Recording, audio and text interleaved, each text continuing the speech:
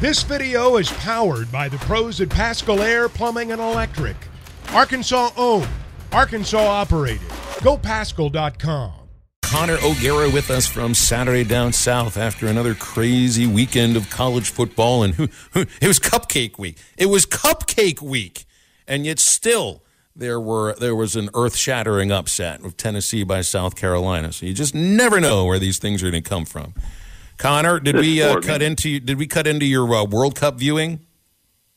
I can't say that I'm going to be watching the lads on a Monday afternoon. It's rivalry week. What are we doing? Putting football down for soccer? No, you did not. Thankfully, no. I have been trying to dissect what we saw over the weekend. I call it Cake Week because we feast on cake. We don't feast on cupcakes unless you're a psycho. And I think cake is more enjoyable. And ideally, teams feast during this week. And Tennessee was supposed to feast, but instead it was, I guess you would say, famine.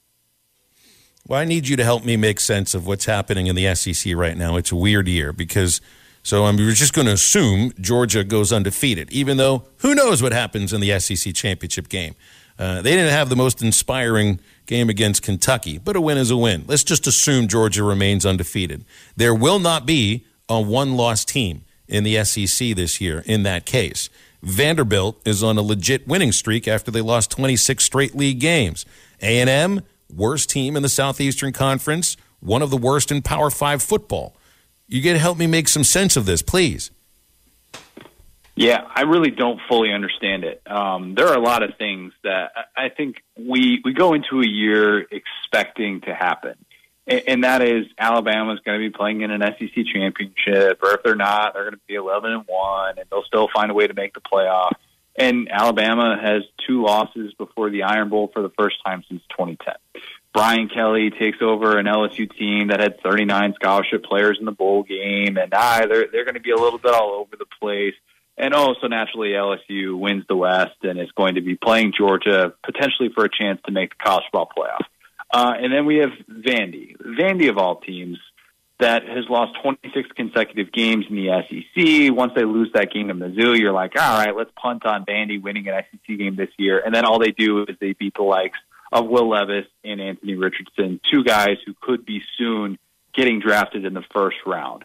This year just has gone completely off the rails. And I didn't even bring up the fact that on Saturday night, South Carolina had one of the most out-of-body performances I've ever seen. 63 points from that offense with that quarterback, with Spencer Rattler, and how much he has struggled this year is one of the most baffling results I can remember. And to see Tennessee go down in that way and to ruin its playoff chances, it just speaks to the unpredictable nature of this sport.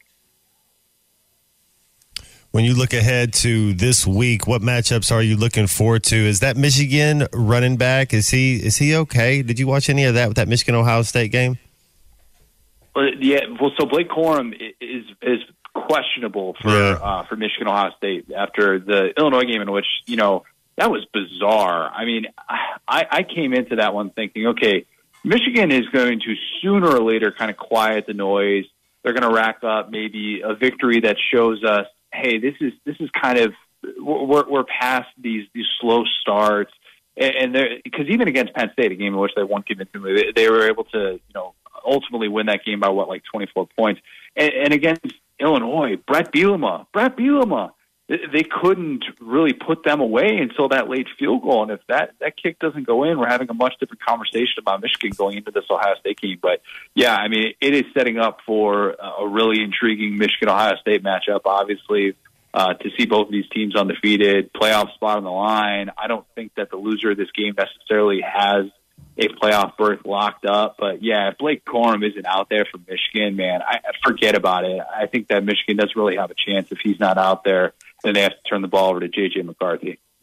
What about Arkansas, Mizzou? The way that the Razorback offense looked against Ole Miss, KJ was healthy. He was accurate.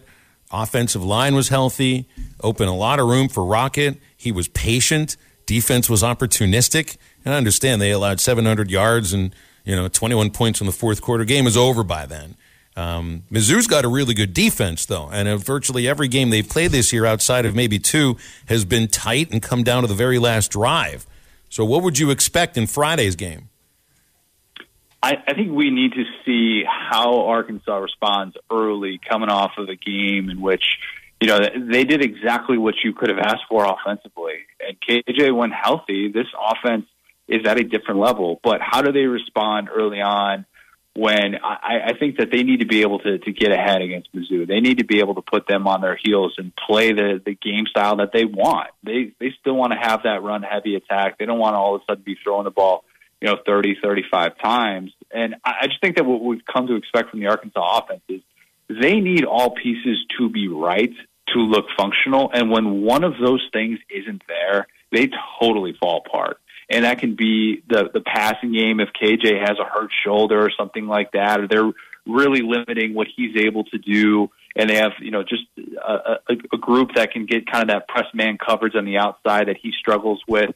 Or obviously if Rocket is a little bit banged up, or if KJ doesn't have his full mobility, see the Arkansas offense kind of fall apart. But when they have everything right, man, it's special. And then Arkansas offensive line, we criticized them last week, and they looked much, much better in this matchup against an Ole Miss defense that I'm not gonna say that they didn't want to be there, but that first half did not look like a group that was all that engaged, and they were not getting off blocks or anything. So I think Arkansas should have success on the ground against a much improved Mizzou defense. And if Rocket is able to break home run runs like that, then to me that just kind of takes this game to a different level. You see anybody out there beating Georgia's? Ohio State probably got the best chance. I just, and what are your thoughts on the SEC this year as a whole? We had a lot of teams kind of fluctuating in and out of the top 10. Do you think it was a successful year for the SEC?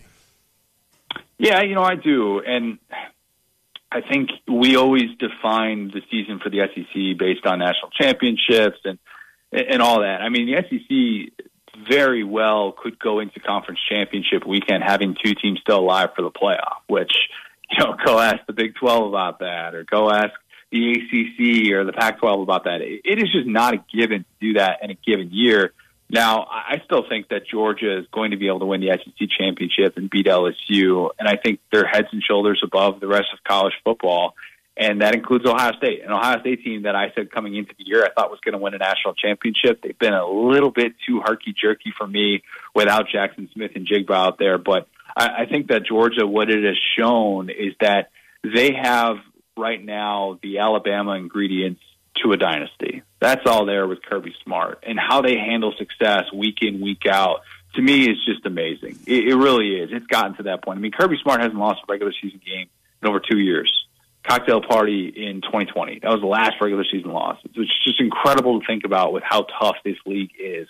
So, yeah, I think Georgia is the best team in the country, and I think with that little bit of extra time to be able to prepare, I think that they have the best path to be able to get it done and be the first team to repeat in a decade. Yeah, if they're healthy, I see them. They haven't had that mess-up game. You're exactly right. When they're supposed to win, they win, and they don't have that letdown like Tennessee had going to South Carolina, which that just totally shocked me. I mean, that game was just baffling in every possible way. Spencer Rattler had 5 passing touchdowns against SEC competition all year. And in his SEC finale, he has 6. I mean, it was just unbelievable to watch a South Carolina offense that has had very frustrating moments this year with their play callers and the things that they do with Jaheim Bell and how he's used as a tailback instead of a tight end. And these just frustrating things that South Carolina fans have seen from Marcus Satterfield, their offensive coordinator, that all of a sudden just went by the wayside in a game against the top 5 team in which they're a 21-point underdog. It just doesn't happen like that. And it happened so emphatically. It was just one of those results that you just can't quite process in the moment. And I didn't have any part of my brain that thought that South Carolina, a team that has been 0-8 in games in which it allowed 28 points under Shane Beamer, there was no part of my brain that thought that result was possible. And it just goes to show you, any given Saturday, man, anything like that can happen. And South Carolina was certainly ready to go. It's tough. Phil and I were talking about this earlier. To win on the road, it's just tough in the SEC. And we're talking about Coach Bielema, that if he's able to win this week at Missouri, that'd be 2 SEC road wins. And I don't know that he has 2 SEC road wins in the same season. Yeah, I mean, to to be able to win on the road in this conference, I think Tennessee got that reminder of, running into a place where there's 80,000 fans and they don't care that they're 6-4 coming into that game. They're still super engaged.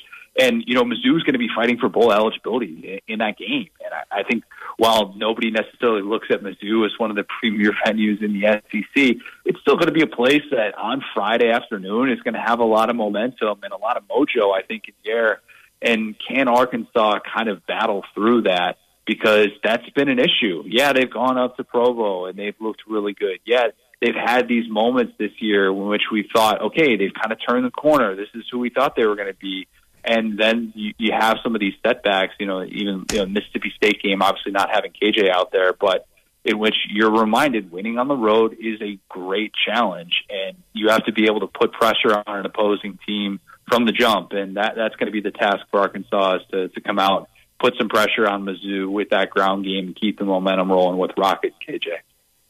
You know what I'm looking forward to, Connor? I'm looking forward to LSU wiping the field with an A&M team that just doesn't care right now. And in front of a half-empty stadium that becomes probably more like three-quarters empty once they get into the fourth quarter, and that the 12th man changes to a 10th man and everything, and just to continue to see A&M fall into the pit and the abyss that they have fallen into. And I mean, LSU's got something to play for, and not just, they already won the division, so they don't have to worry about that. But way to clinch place in the New Year's Six, I feel like they've got something to play for. And honestly, I don't know what A&M has to play for at all right now, at all. I have no idea. Man, that game, I'm a sicko, so I watched that game on Saturday against UMass, a 20-3 rock fight in which 12th man epitomized how many people were at the stadium. I mean, it was like the 12th man. Like, that was the 12th person that was left in that stadium watching that game. And, yeah, the optics were just horrible. It was so bad, guys. Like, whatever you think about the disappointment that Arkansas has faced this year, at least it's not A&M. To have a losing streak like this, I mean, 7 consecutive, they are in such a bad place right now. And if they show up with any sort of a pulse against LSU, maybe it can be somewhat interesting early, but man, this is set up very, very well for LSU to be able to close the door in the regular season and have a playoff path going into the conference championship against Georgia. All right, last question. It's a Thanksgiving question, and we haven't done any of the food talk, but we'll do it with you because we're having a short week here. What's the one thing that somebody would put on your plate that you're going to say, do not put that on my plate because it isn't going to get eaten? I'm not a cranberries guy, and I'm not. I don't really get the hype. I'm not one for sweets in the middle of my dinner. And when people do like the sweet potato casserole and it's got the marshmallows on there, I'm like, no, that's not really what I'm feeling with this. And I don't know, for whatever reason, I tend to stay away from that. That's not getting onto my plate. With all due respect to those who make very good, cranberry dishes, whatever. If you just plop it out of the can, I guess that's fine too. But no, to me, that's not making it on the plate, and I'm not eating that unless I absolutely have to. Be careful, Connor. There's a cranberry crowd that listens here to halftime, and I think you might have just upset all of them. So, hey, are you all right with your food touching on the plate, or do you have to have it? Is your food not allowed to touch? Some people are different about this. No, I don't mind if it touches. Okay. If it touches, that's fine. Everything's going to touch the Hawaiian rolls anyways, so that's perfectly fine. That's the one thing that's getting on my plate no matter what. I don't care what party you're at if you don't have Hawaiian rolls. That's not a plug or anything like that. I don't have an advertising deal yet with them, but to me, that's got to be the constant, and that's going to touch all the food anyway, so I don't really care about that, no. Connor, appreciate you as always, man. Have a great holiday, and we'll visit with you Monday next week. I appreciate it. You guys too. Thanks, Connor. Connor O'Gara, Saturday Down South. A full scouting report on the SEC for this weekend, and a full Thanksgiving scouting report too. Thanksgiving food's the best, man. It is. It can stay in the refrigerator for 3. I mean, you just eat on. Thanksgiving's the best. It's better the day after. It's Friday's so better good. than Thursday, and then Saturday's better than Friday, and then Sunday. You know how. And then you just take a nap here and there. Just ooh. Who doesn't like cranberries? Connor O'Gara. People that go to sleep with socks on their feet. Football is back, and BetOnline remains your number one source for all your football betting needs this season. You'll find the latest odds, matchup info, player news, and game trends. And as your continued source for all sports wagering info, BetOnline features live betting, free contests, live scores, and giveaways all season long. Always the fastest and easiest way to bet on all your favorite sports and events like MLB, MMA, tennis, boxing, and even golf. Head to betonline.ag to join and receive your 100% welcome bonus with your first deposit. Make sure to use the promo code BELIEVE to receive your rewards. That's BLEAV. Bet online, where the game starts.